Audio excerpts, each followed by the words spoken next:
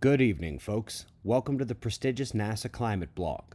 They published an article a week ago about how it is impossible for the current magnetic excursion ongoing at Earth to be part of the climate story. It's aimed at not only debunking that, but the solar influence on climate and the seriousness of the magnetic excursion in general. When they say some people, I want to be clear. I'm not aware of someone else discussing the magnetic field, excursion, solar forcing, and the major biosphere risks associated. Some people. How endearing. Their proposition is simple, that the science doesn't support those ideas. Shall we see how NASA did? Let's begin where they begin, debunking hypotheses I've never heard before. I don't know of anybody saying the movement of the poles is the cause of climate change. Then, they describe a full magnetic reversal, the long Cron events, and they state that there was no evidence of associated climate change with those events. Except that's plainly false, including for the greatest extinction in Earth's history. Might need to brush up on the Quaternary Pleistocene and older paleomagnetic science there, but then again, this is NASA's climate blog. We then get absurd numbers meant to make the modern excursion seem tame. They say we've lost 9% of the field in 200 years. The problem is that NASA called that number 10% in the year 2000. The European Space Agency updated that number in 2010 to 15%. And in 2014, they stated that the field was still weakening, the weakening was accelerating, and that we'd gone from losing 5% per century to 5% of the field lost per decade. Not exactly the same calm, nothing burger of a story. Then, another pitfall. The now debunked idea that the strength of the modern magnetic field is some sort of comfort. An excellent debunking of that notion came just earlier this year, showing that the intercycle strength of the magnetic field is irrelevant to the timing. When it's time to flip, it's time to flip. Then, we finally get to magnetic excursions specifically, and as we enter the key topic, NASA cranks up the mistakes to match the importance, starting right away. Well, no. That was not the last geomagnetic excursion. While Lechamp is the most well-known and was the first excursion discovered, there are numerous others that have been seen, and there are even smaller ones like Helena Poli not on this list. To see this lack of science awareness in a NASA article? Ouch, but it gets worse. Main point on excursions from them is that there is no evidence of climate change during those excursions, so it wouldn't be affecting the climate now. Well, let's look back at this list. The Gothenburg event led into the Younger Dryas climate catastrophe. The Lake Mungo event lines up with the last glacial maximum and a Heinrich climate event.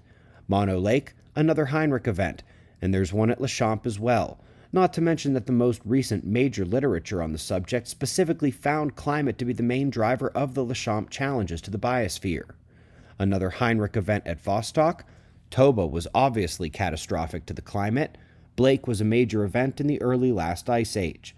Once again, like the idea that Lechamp was the most recent, this notion that climate isn't tied to the excursions is lunacy and is directly contradicted by the peer-reviewed literature. But wait, it gets worse. They try to attack the physics of the idea and go completely off the rails. First, their idea that the upper currents in the atmosphere can't challenge the energy of the lower atmosphere. Not only is that energy being found to be greater by the month, basically by the publication, having long been underestimated, but who says these interactions are limited to the upper atmosphere? We're going to come back to that one in a moment, but going to go straight to number 2. These electromagnetic changes and forcings can't affect the atmosphere, they say, because the atmosphere is not made of iron. Oh boy, NASA. May I remind you that oxygen is paramagnetic and attracts to magnets. Dust is electrostatic, which is why it can stay aloft. And water vapor is absolutely electrostatic and electrophilic. Water vapor is attracted to electric current. And those currents run from the top of the sky down through every pressure cell and integrate with the crust and mantle as well. Their article ends with a complete sham paragraph, claiming the sun doesn't affect the atmosphere, only the ionosphere, and that they cannot reach down to the lower regions where weather and climate are found and fiddled with.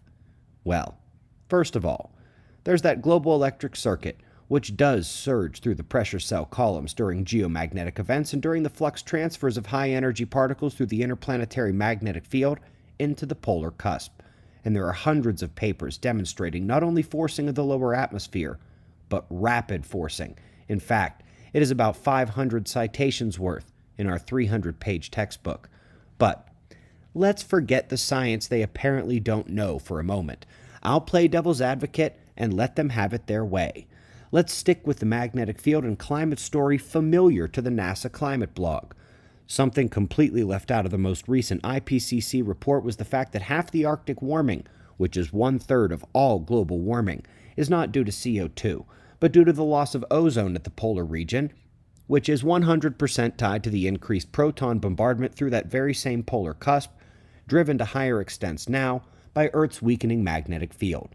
And let's go a step further and let them have their CO2 story. Devil's advocate sitting on my head at this point. It's still not evading the effect of Earth's magnetic excursion in terms of the mixing ratios of that CO2, which is a key factor in its global warming power, at least they say so. Perhaps the most egregious mistake is ignoring the well-studied influence of cosmic rays on the atmosphere in terms of both lightning and clouds. High-energy space particles play a significant role and take on an even greater position when the magnetic field of the planet is unable to block them as efficiently, as is the case during a magnetic excursion. Folks, this entire article was a shot at our paradigm, and it disgraces the NASA website with its outdated information, ignoring peer-reviewed science, ignoring science discovered and furthered by others at NASA, and does great disservice to the reality of the condition of our planet. At the bottom of that article, you can scroll down and find the people in charge of the blog and their publishing. You can click their names, and they are the ones who need to hear about this video and the failures of this article. And for those who want to take it a step further, it's not just climate that gets scary during a geomagnetic excursion, but the radiation too. Major megafaunal extinctions and losses of species occurred during the last geomagnetic excursions, and the field has barely begun to scratch the surface of their analyses. To those at the climate blog, maybe you do well to read my letter. It is for the entire geophysical community after all. And to answer a rhetorical question from one of your peers at Goddard, I have no idea what you were thinking with this. I'll see you in the morning for the daily update. Be safe, everyone.